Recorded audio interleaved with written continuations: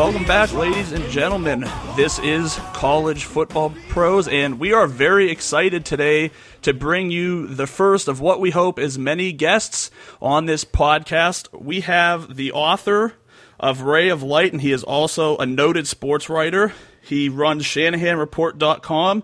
Mr. Tom Shanahan, how are we doing today? I'm doing great. Thanks for having me on. Oh, it's an absolute pleasure, Drew. How are you going today, guys? I'm over here too. You sound a little nervous, Drew. Is this your first time? It actually is. It's weird. It's nervous talking to a noted author as we have Tom on the phone here. Don't give me that much credit. Tom, let's just get right into it, sir. What got you involved in college football in general? Well, I actually grew up and was born in Cleveland, and my dad got a job as a professor in a small town called Big Rapids, Michigan, and that's in the center of the Lower Peninsula. And that was about the time Duffy Doherty was put together his powerhouse at Michigan State. So I was immediately a Michigan State fan. That's the first time I really started to follow college football. And I always knew there was something unusual about those teams. Duffy Doherty was way ahead of the curve as far as recruiting black athletes. And then in addition to a large number of black players Michigan State had, they had a black quarterback in Jimmy Ray. So I knew this was unusual, but I was too young to understand the social significance of it.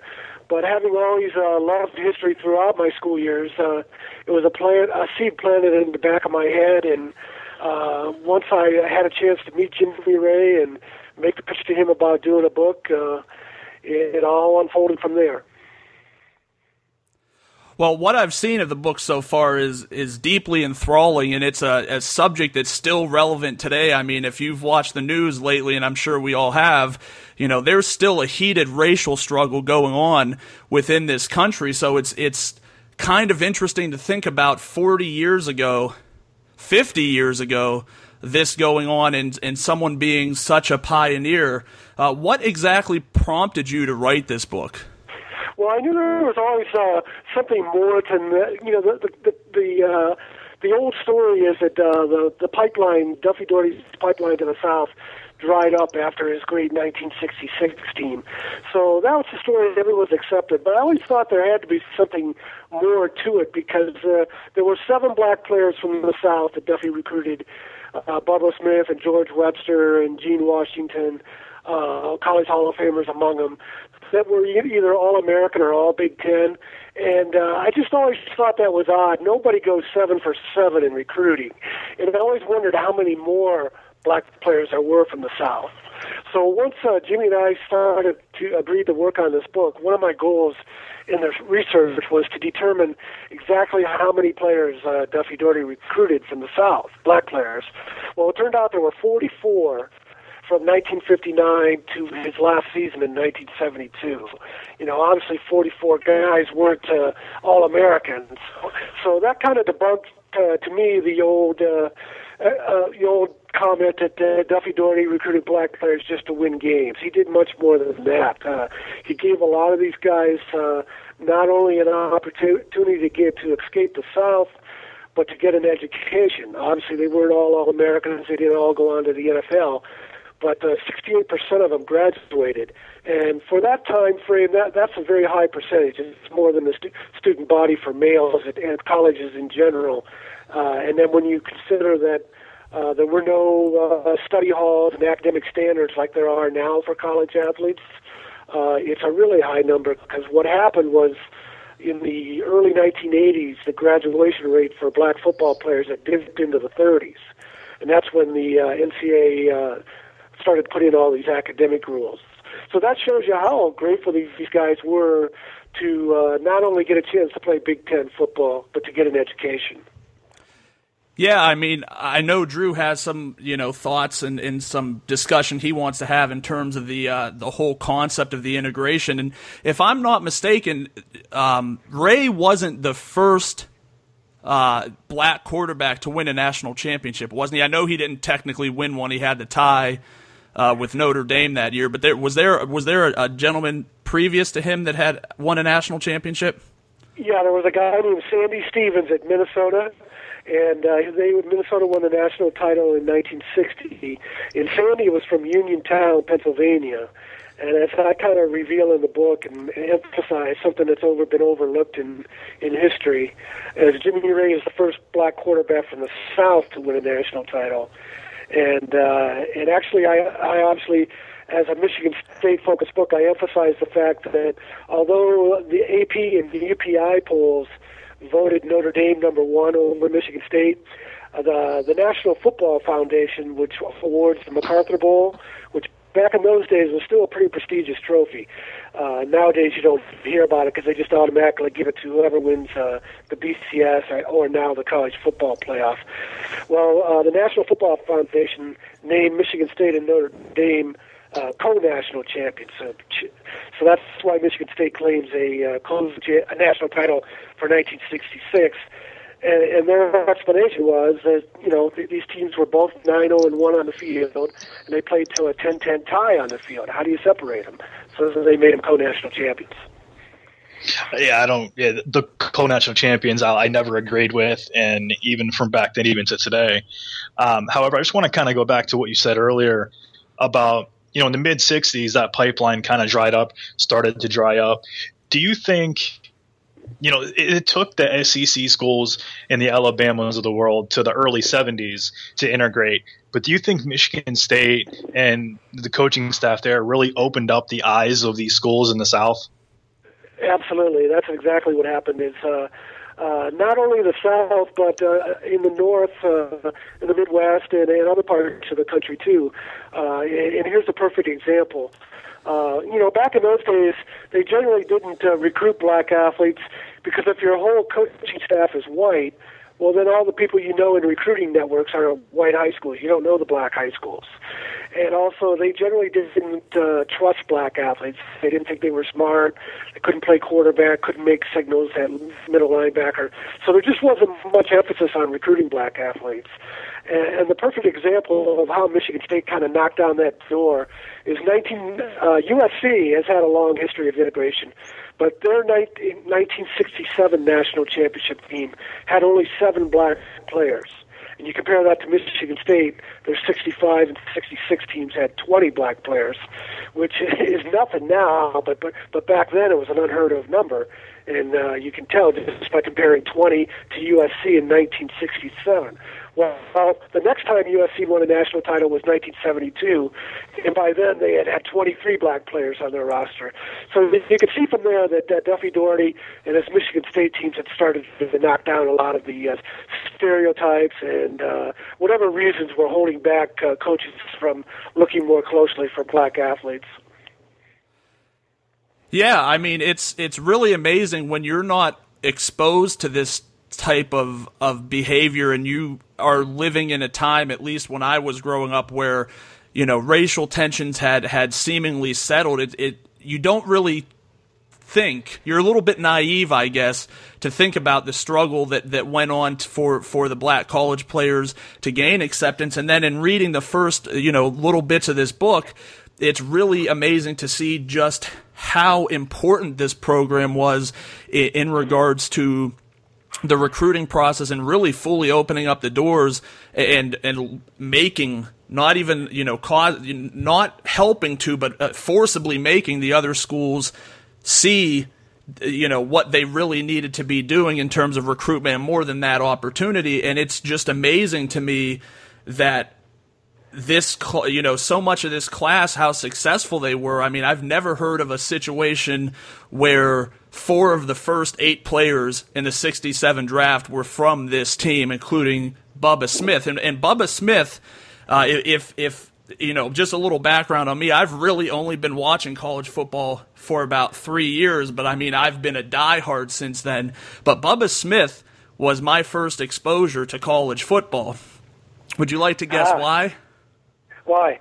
Because he was Lieutenant Hightower in the Police Academy movies. Yeah, exactly, yeah. So I saw him, and he was such a big, intimidating, imposing guy, and I remember asking my grandfather, who is this guy? He doesn't look like, he wasn't a big-name actor. I hadn't seen him on other things where I'd seen some of the other Police Academy guys, and my grandpa was able to tell me you know, exactly how powerful of a player he was. And I've heard, you know, I've read so many stories about how he was actually just such a character. Yeah, he was, and both Bubba and George Webster had injuries in the NFL early in their career, or else they would have ended up in the Pro Football Hall of Fame. They were great players. But yeah, like you said, you know, guys like Jimmy Ray, you know, Bubba and George Webster are deceased, but Jimmy Ray's still around, and Gene Washington, the Alpha and All-American, who was from the Houston era. These guys grew up in segregation. And people think it's ancient history. Well, these guys are still walking around. And as Jimmy Ray says, you know, he coached in the NFL for a long time. Not only do black and white kids not quite understand how recent was segregation, some of the younger coaches in the NFL don't realize it. So that's something I hope continues to my book helps gain more awareness of. Yeah, in a situation in today's day and age, the one question I did want to ask is, do you feel that we're more, in today's society, are we more like we were back in the 60s when it comes to segregation and everything you see in the news, or do you think we're starting to move maybe away from that? Any thoughts on that? Well, here's what I think. You know, we still have a long way to go, and the recent controversy in South Carolina, not only the murders, but then the debate that prompted afterwards about bringing down the Confederate flags. You know, back in the 60s, high-profile coaches like Bear Bryant at Alabama didn't say anything about against segregation. They just were happy to live the way it was. And now you have football coaches like Steve Spurrier at South Carolina and Dabo Swinney at Clemson, the two coaches in the state of South Carolina that get asked about it the most, and they're standing up and saying out loud, you know, that this should have happened a long time ago. So that's a sign of progress that people aren't just remaining silent. People that can do something aren't just remaining silent, and that's what Bear Bryant did. You know, Martin Luther King, when he was first organizing a lot of the civil rights movements, I know there's one speech I've referred to in 1958 in Raleigh, in North Carolina, where he spoke to a church, and he said that there are a lot more white people in the South that are against segregation, but they aren't standing up and doing something about it. So we're long past that phase where people just kind of silently watched and let all these atrocious things happen, and now people are standing up and doing the right thing, even though we still have a lot of Neanderthals out there. Yeah, I gotta just echo a sentiment, and it's not often that I'll, you know, go social and political on these shows, because that's really not what we're about. We're about college football, and it shouldn't be, you know, about anything other than that. But really, you made such a good point that people back then were not in support of segregation, but they failed to really do anything about it. They didn't want to stand up and be part of the solution. They were fine with just sitting there and whether they realize it or not, being part of the problem. And I still see so much of that happening today. Like, words are thrown out. I mean, we have social media, so you basically can't walk down the hallway without somebody in every country in the world knowing what you're doing if you want them to. Yet we're still more of a society of words than we are of action, and it takes people like Duffy who are willing to say, okay, I don't believe in this, but not only do I not believe in this, I'm going to do something about this. And we could see the result that came of that. I mean, if people are sometimes, I think, just so confused about history, it can be used as an example. There are good cause and effect relationships that you can use from the past, like we saw with Duffy and Michigan State, to apply to where we're at now, and truthfully the result probably wouldn't be too much different. Right, and a good example of that, I was able to interview Jesse Jackson for the book, and Jesse Jackson was from South Carolina, and he went to Illinois briefly to play football, and then he transferred and left, played at North Carolina A&T. So he was from the South in the 50s, and we were talking about the Michigan State teams and their role in the civil rights movement. And what Jesse Jackson said was, even though guys like Bubba Smith and Jimmy Ray and George Webster weren't out there protesting, just being seen on TV and in newspapers and in magazines, they were making a difference, because people who otherwise weren't exposed to black people were seeing what they were doing, that they were good athletes and they were good people, and it changes the whole picture of people's attitudes if they interact more with different people of different races. Yeah, and that's actually a good segue into what I was going to ask next. How, when Coach Duffy went down to Beaumont, Texas, to LaPorte, Texas, to South Carolina to recruit these guys, how was he accepted with the community members, and how did other, parents or other players, how did they react to him? Did he have any ill will towards him? Well, here was the other thing that I was real happy I was able to find from my research, because like I said, people have no idea how vast Duffy's recruiting network was in the South. Like I mentioned, Minnesota and Sandy Stevens earlier from Pennsylvania. The Minnesota coach, Murray Warmoth, had a few black players from the South, Carl Eller and Bobby Bell, but those were all anecdotal. He knew somebody who knew somebody. Duffy actually had a network, and the way it developed, and this is something else that had never been written until I was able to research it for my book. What happened was, in the late 50s, when he first started to gain national prominence, he would go around the country he was invited to go around the country and speak at clinics. And he went to Atlanta, and he was disturbed that the black high school coaches weren't allowed to attend. So what he did on his own is, he fulfilled his obligation, and then he put on a clinic just for the black high school coaches. Well, then he started to gain a reputation among these black high school coaches. And Duffy always enjoyed the coaching fraternity. He enjoyed clinics. And eventually he started putting on a special clinic, and the black high school coaches from the South would drive up to Michigan State. And so he not only built up a friendship with them, but a trust that if these guys sent their players up to Michigan State, Duffy was going to take care of them. So that was where his recruiting network began. And included Bubba Smith's father. He was a very successful coach in Beaumont, Texas, in the Houston area, and he sent his son up to play for Duffy. Well, this whole concept, this whole discussion just gets me so excited. I'm a longtime wrestling fan. I don't know whether that's a good or bad thing. I get a different reaction from everybody I say that to. But real wrestling or the pro wrestling? Pro wrestling, but it's still real to me. All right. But, when I became infatuated with that when I was younger, I just wanted to dig up all the history and know everything about everyone that had been involved with it. And I find myself, 30 years later in the same position with college football where, number one, I wasn't alive when this happened, but I have never really heard a lot of these stories and wasn't exposed to how vital this time and this specific coach was in college football. So it's really exciting to me. But one thing I do know is that the game of the century 10-10 tie was a highly controversial and still talked about game today. I mean, I'm not really familiar with how it was back then, but in a big game situation like that, why didn't they play any further? Why were they just fine with allowing it to be a tie? Well, that's one of the rules were back then. You could never have a game like that. There was no overtime, and because of the way the polls worked, where the sports writers voted for the AP poll and the coaches for the UPI poll, Ara Parseghian decided that he wasn't going to risk throwing the ball in the fourth quarter with the score tied. And it was actually Michigan State on defense calling timeout, trying to get the ball back.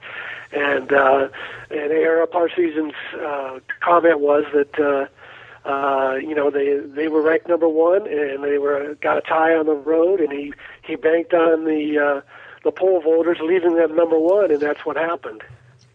Now, of course, you have overtime. You have before the BCS and now the college football playoffs. So there'll never be a game like that again. Yeah, and I think one of the other interesting parts of this conversation, we've talked a lot about Duffy and his influence in the whole segregation movie, but the book is actually called Ray of Light behind the name Jimmy Ray. Do you want to go into a little bit of discussion about, why he was so vital to the segregation process, or the integration process rather, and wasn't he involved overall between coaching and playing around 40 years? Yeah. I write in the book that Bubba Smith is the most famous of the Underground Railroad passengers. And it's kind of funny you mentioned the Euro story, because when I would do research, I was at the National Archives in Washington, D.C., and I had a woman helping me look up stories, and I mentioned the name Bubba Smith to her, and I got a blank look from her, and I said, the Police Academy movies, right? And she goes, oh, I know who you mean now. But anyways, Bubba Smith is the most famous of the Underground Railroad players, but Jimmy Ray is the most socially significant. And the reason for that is he was a black quarterback when there were no black quarterbacks.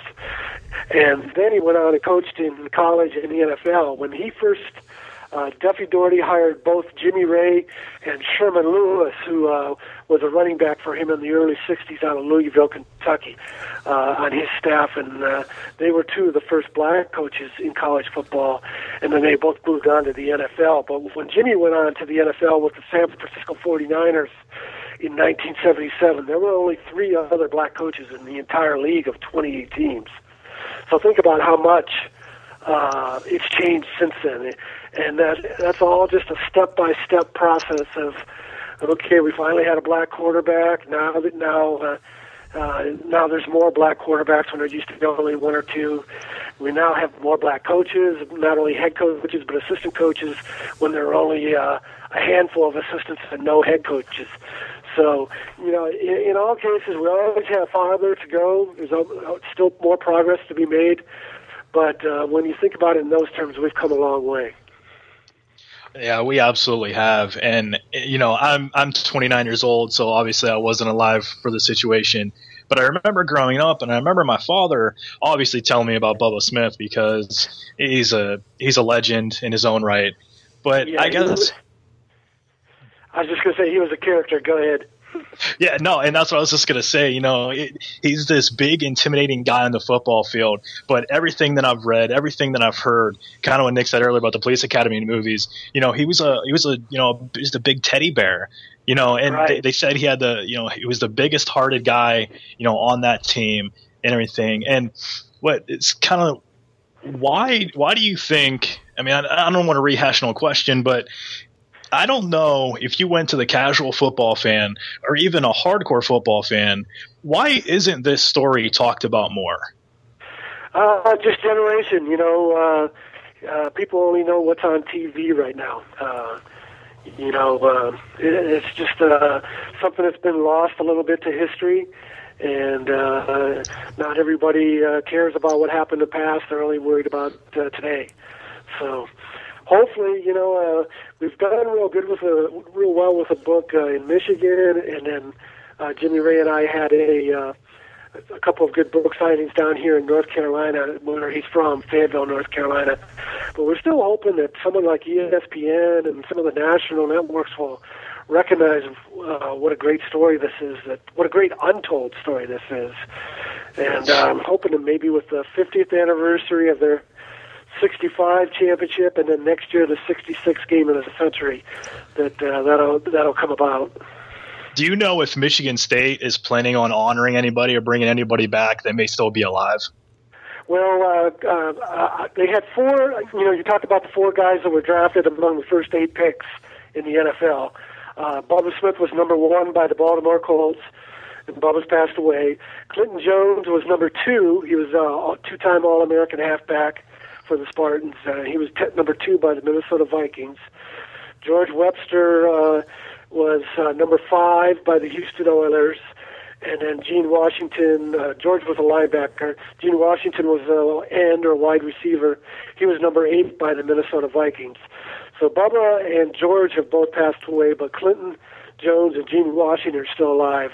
Bubba and George went into the College Football Hall of Fame in the 80s. Gene Washington went in 2011.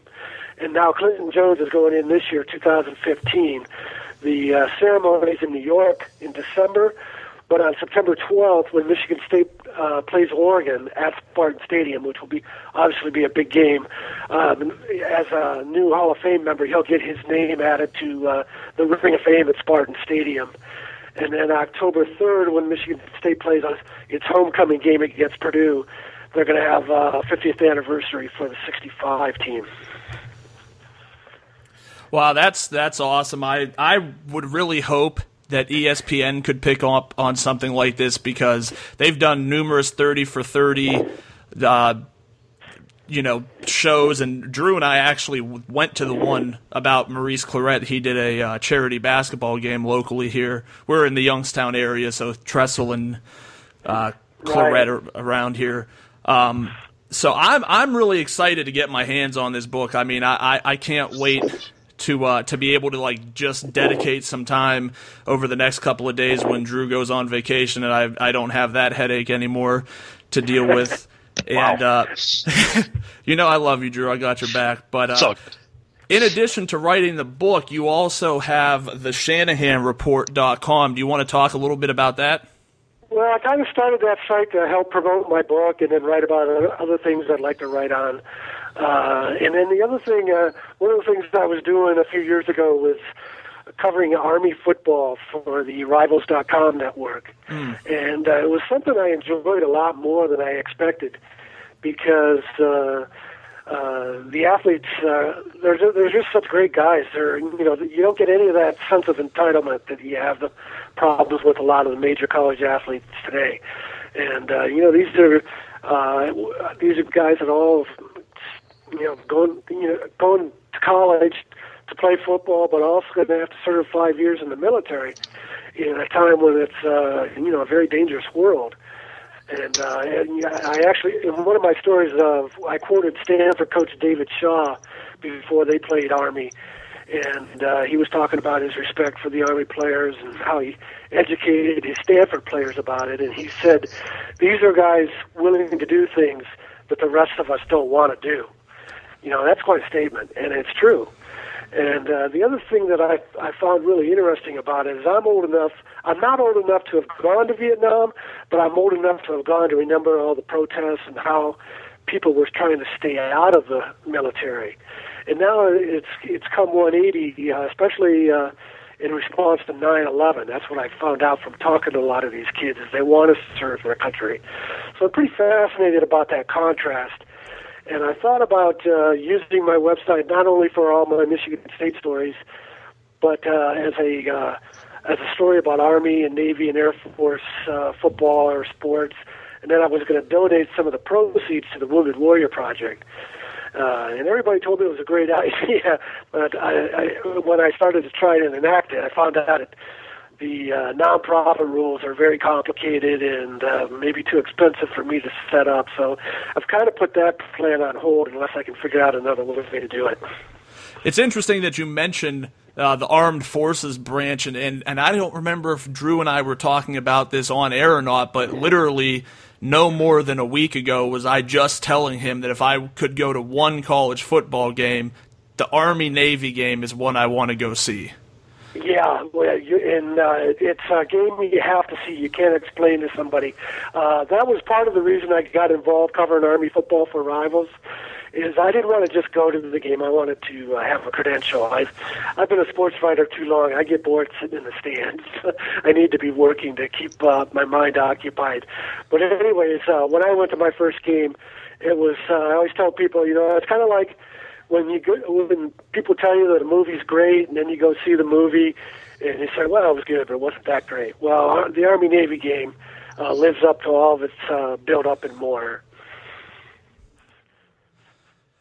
Yeah, so I definitely think in my lifetime, I'm not only am I a homebody, but I do a lot of daily fantasy. Are you familiar with that yet? The fantasy football, you mean? Yeah, but it's done on like it's called daily fantasy because you don't have a season long commitment. And so I do a lot. I do a lot of that, and I just like watching the games at home, so I'm kind of adverse to going to them.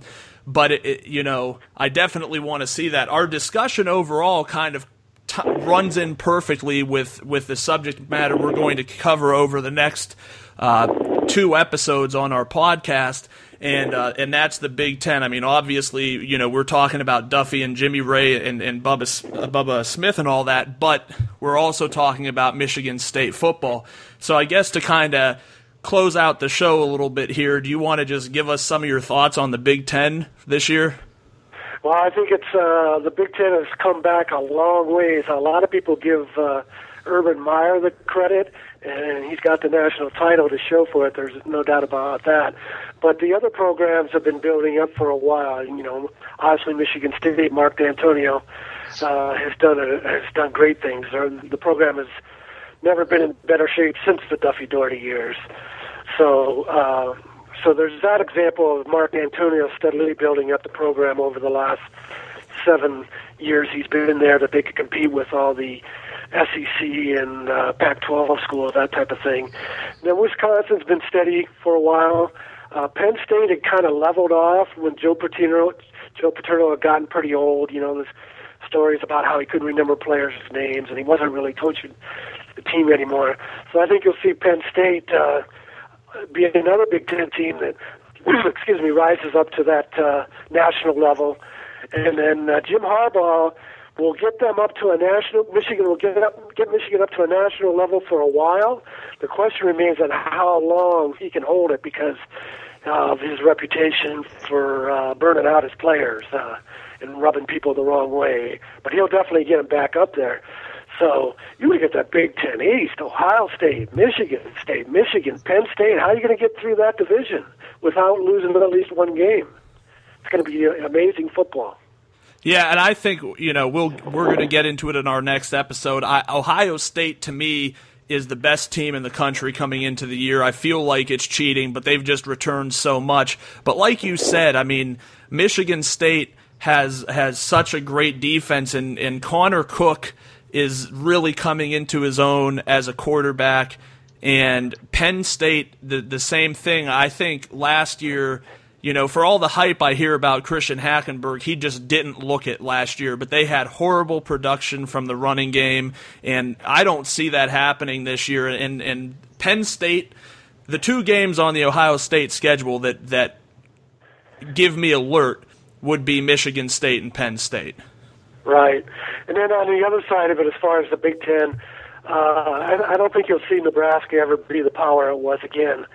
And the reason being is they were kind of ahead of the curve as far as recruiting nationally and spending a lot of money. Tom Osborne used to helicopter into high school campuses and do flashy things like that would catch kids' attention. And you can't really get away with that stuff anymore. I don't think kids are going to go to Nebraska to play football because it's out in the middle of nowhere. A lot of those kids came from New Jersey, and Michigan State's got New Jersey players. Penn State does. I just don't think you'll ever see Nebraska return to the stature they were. Yeah, in this day and age with national recruiting, with the social medias and the ESPNs were with recruiting specials on every day, before, especially when guys like Duffy were coaching and, Woody was coaching at Ohio State, you pretty much stayed, in your states for the majority of your players. Obviously, what we're talking about here, Duffy going down south recruiting. But, in this day and age, I don't know if a team that's going to be able to just be dominant, in their home state. It's going to be very hard. Yeah, and that's why, it was too bad what happened to Bo Pelini because they were trying to measure him to Tom Osborne. And I just don't think, Nebraska didn't win a Big Ten title or anything like that. They got to the conference championship game. But I don't think you're going to see Mike Riley or other coaches do much better or even equal what Bo Pelini did. Yeah, Nebraska's loss is Youngstown State's gain, which is where we're from, the Youngstown area. So, he comes on board with, Coach Trussell as the president. So, for us, we couldn't be happier that he got fired, if that makes sense. Right. So, but that's the sports world. Fans of schools like Nebraska are unrealistic. Just like, they were pretty upset at Ohio State for a while there when they had to settle for a 6-6 season, and then Michigan.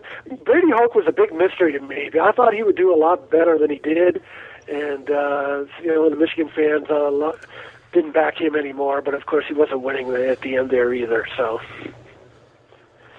But it used to be a coach would have 5, 6, 7 years to turn around a program. Now it's only 2 or 3, and especially in a program like Nebraska or Michigan, those type of places. Well, that speaks absolutely to our culture. We're an instant gratification culture these days. So if you can't get it done with the first couple of years, trust me, we live in Youngstown, as we've said multiple times, and we've seen the Cleveland Browns cycle in a coaching staff 2 years for the past 17 years since they've been back. So, right. It carries over to the NFL too, right? Absolutely. Well, Tom, it has been great being able to talk to you about your book and talk to you about football. Is there anything else you want to add? Where can we find your book for those interested in purchasing? It's on Amazon, Barnes & Noble, and then you can go to my website and there's a link to the publisher, and he has a free mailing for it. So those are the places you can go. Well, it has been awesome, and you can find us on Facebook at College Football Pros, on Twitter at CFB Pros, and online at www.cfbpros.com. Thank you very much for listening, and we will see you next time.